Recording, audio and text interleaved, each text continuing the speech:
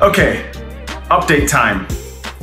I have a friend who lives in a small city called Yucaipa.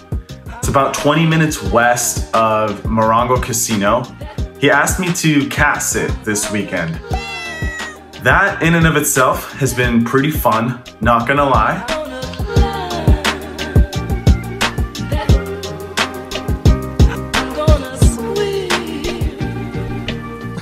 But the other obvious upside to this is that I'm just 20 minutes away from the casino. I've pretty much played every day. I just go to Morongo, come home, feed the cats, go to the gym, go to sleep. It's been going pretty well, not gonna lie. So far I haven't lost in the past few days. Today is Monday, Labor Day, the last day of this little cat sitting vacation I'm on. And hopefully we don't break the streak. I'm about to head over there right now. Should be crazy busy, lots of action, given that obviously it's a holiday. So I figured it'd be a good day to vlog, bring you guys along, and hopefully book one last win before heading back home. I'm not sure what I'm gonna play. I've been mixing it up between 1-3 and 2-5 the last few days. I think every game will probably be good, just given the nature of today. So not really sure where I'll end up, but via the magic of YouTube, you guys will know in probably like 30 seconds or less. So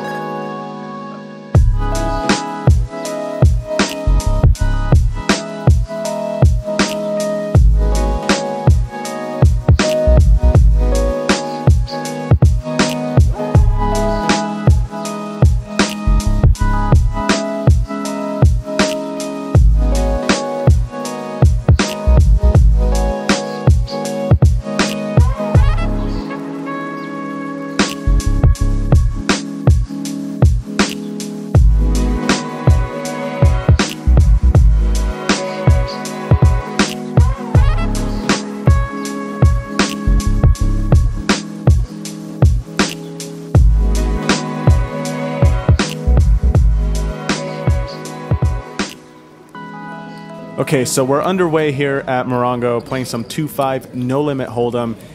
Starting off with the first hand, there's an under the gun limp, and +1 opens to $20. I look down at 6-4 of diamonds on the button and make the call, and the limper calls as well. This is near the bottom of my calling range for sure, but being that he only made it 20 over one limper, I don't think he's too strong here. So 3 ways to a flop, which comes down Queen Jack 7 with 2 diamonds. Action checks to me, and with 6 high, not a lot of showdown value, but a decent amount of equity with the flush draw. I bet out for $30, get called by +1, who was the initial raiser. Turns the 4 of spades. I think at this point we actually have the best hand, but when he checks it over to me, our hand is still somewhat vulnerable, so although I don't hate checking back here, I think a bet is better, so I make it $85. He doesn't think for too long and makes the fold. He asked the dealer if we could see the river card, which ended up being a 5 of diamonds. It's gonna be a good day. Shortly after that, there's an under the gun limp, and I make it $25 from early position with King 10 of spades, get called by the big blind and the under the gun limper. 3 ways in position to a flop of 10-8-4 with 2 spades. So we flop top pair and a flush draw, pretty great flop. Big blind leads for $25, pretty interesting, and the under the gun player makes the call. I could get behind a raise here, but I prefer just calling in position and seeing what develops, so I put in the 25. So we're still 3 ways to a turn here, which is not really my favorite card, the 9 of hearts. Putting up some potential 2 pairs and maybe even some straights. Big blind continues for $50. This time the under the gun player folds, and I definitely think just calling is the right play at this point, so that's what I decide to do. The river peels off the 5 of spades, so we make our flush and the big blind checks it over to us. I thought for a little while here on sizing. I ended up going with 175, but after thinking about it a little while later, I think either a small bet like 80 or 90 is better, or just a really big bet, perhaps an overbet. This in-between sizing I'm not a huge fan of, but anyway, he ended up making the fold and we take it down.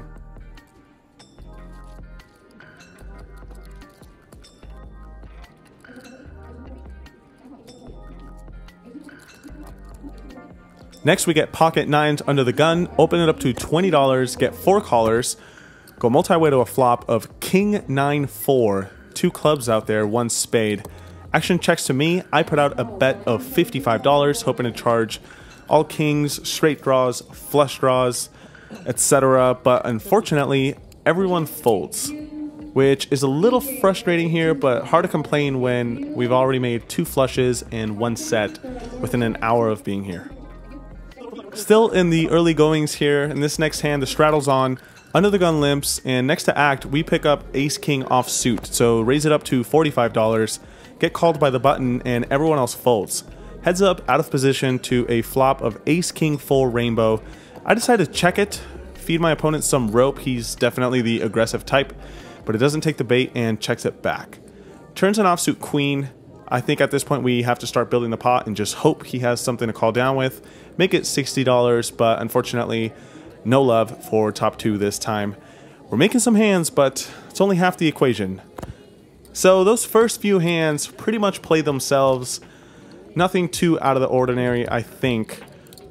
However, as you guys know, once in a while on this channel, there's some hands that are the complete opposite of ordinary and just make you question, what the f is going on? I decided to make a little signature sticker for these hands just to make things real clear when you're about to experience a hand that just makes you wonder. Figo for short. So, as you guys see on the top right, there's a Figo sticker. Moving forward, every time that little star is up there, some crazy shenanigans are about to go down. So here we go. There's 3 limpers. The cutoff makes it $15, pretty tiny raise over 3 limpers. The small blind calls, and I look down at queen 5 of spades from the big blind. Pretty garbage hand, but for such a good price, I decide to make the call, and the limpers obviously call as well. So multi-way to a flop here, which comes down queen 7 deuce with 2 spades. So we flop top pair and the queen high flush draw.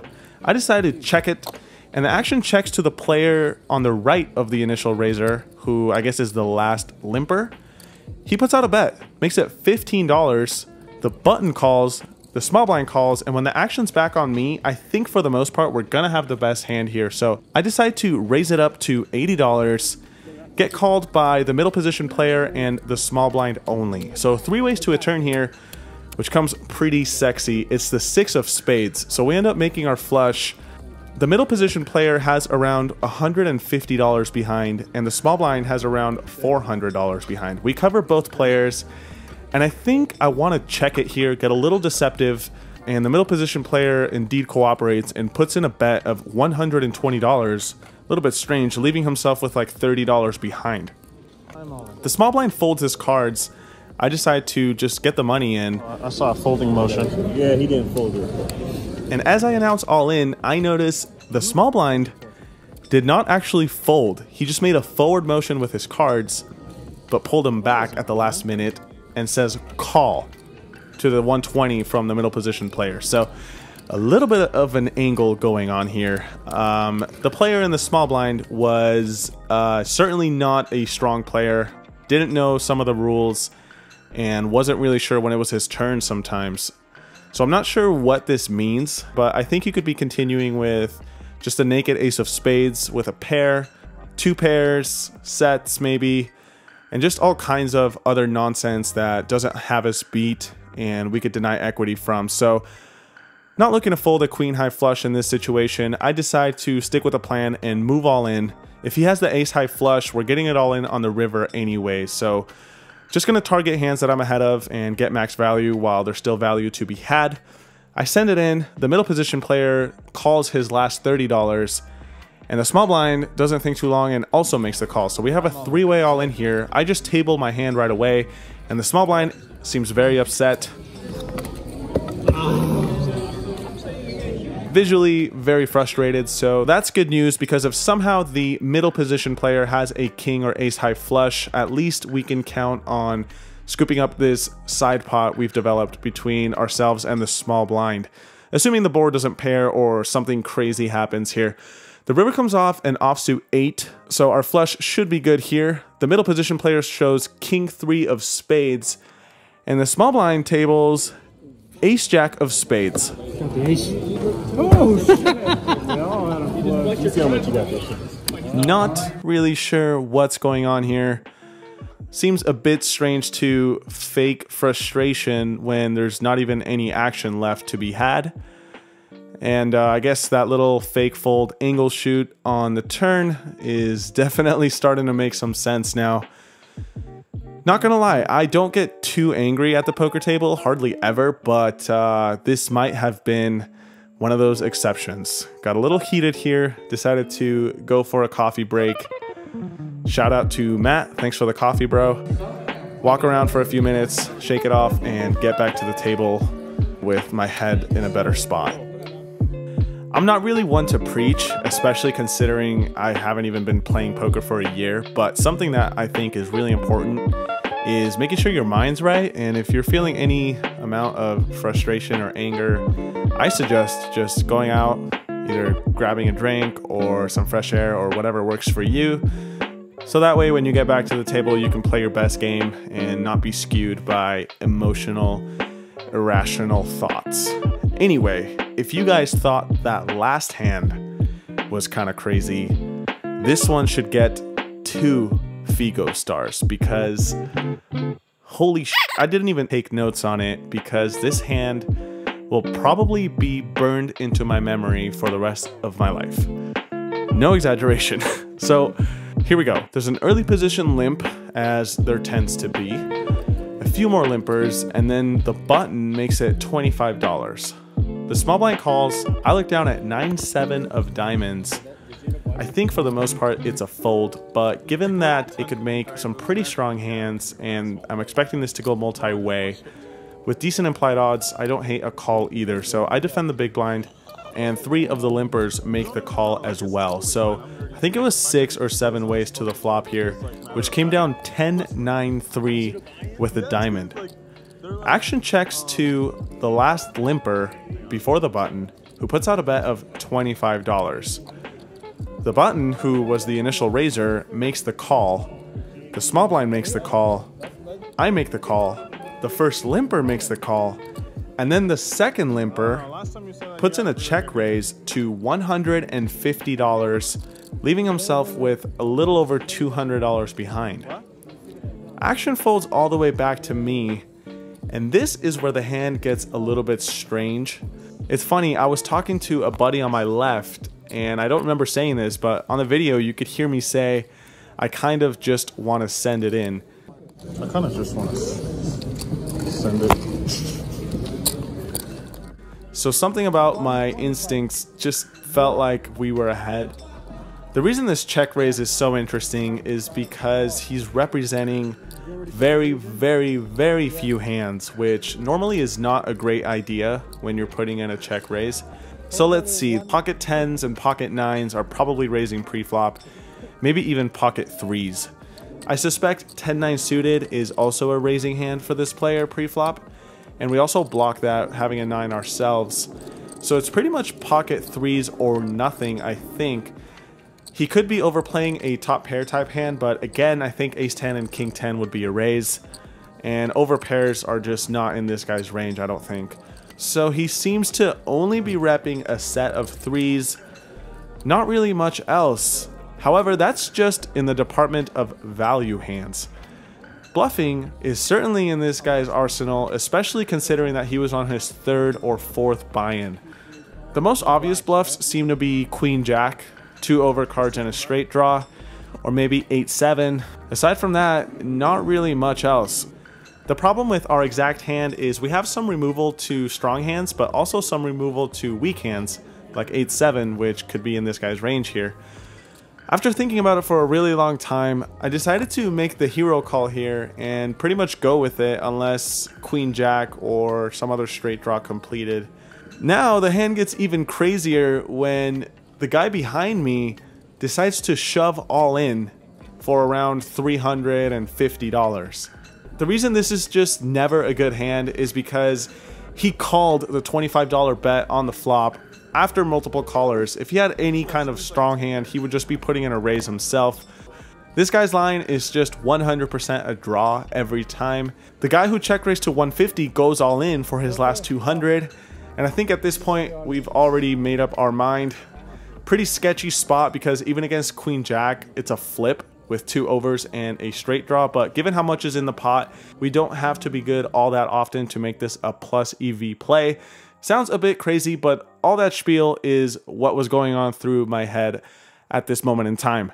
So all in 3 ways with second pair, no kicker, off to see turn and river. Not even sure where we stand in the hand, but you know, you got to go with your gut sometimes. The turn is an offsuit 3, which is a great card, making pocket 3s even less likely, and the river is an ace. Both of my opponents seem very hesitant to show their cards, so when this happens, I usually just turn mine over, show the 9-7, and both of my opponents show 8-7 offsuit for a naked straight draw. No way. So somehow, even though it could have gone either way, the read was correct, and we scoop a ginormous pot with a garbage hand. I could hear you guys through the screen passing judgment. You know what? I don't even blame you.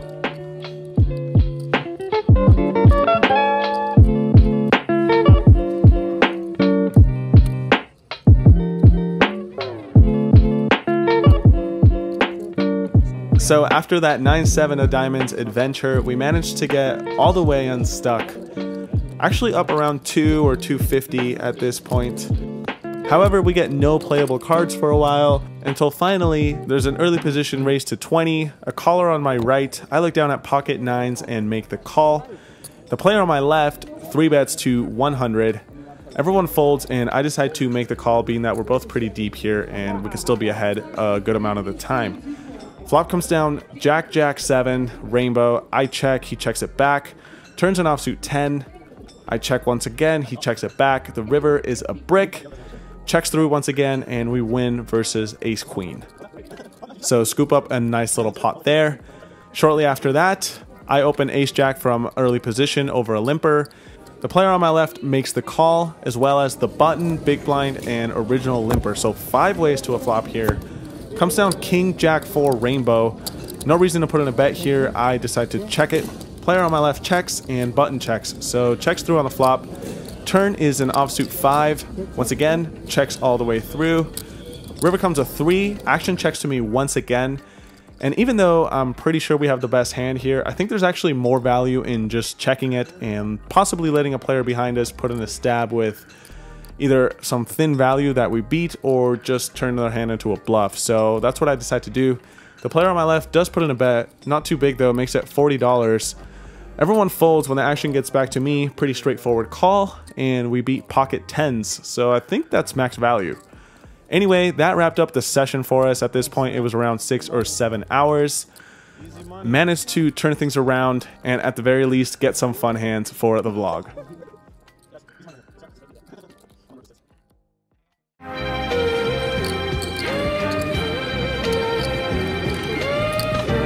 Nothing's gonna stop me. Nothing's gonna stop me.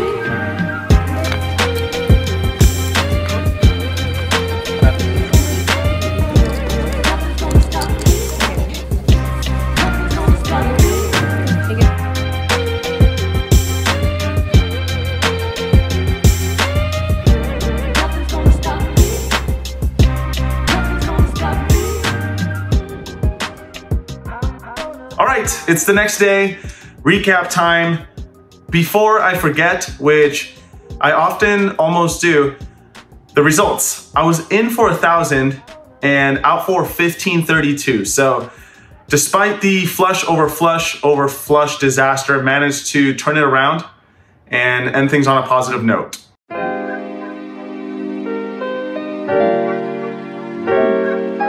Next, I will be possibly visiting a small casino in this city that apparently gets like 1 or 2 games going a few times a week. So if you guys are interested in checking that out, subscribe to see the next vlog. Should be interesting at the very least.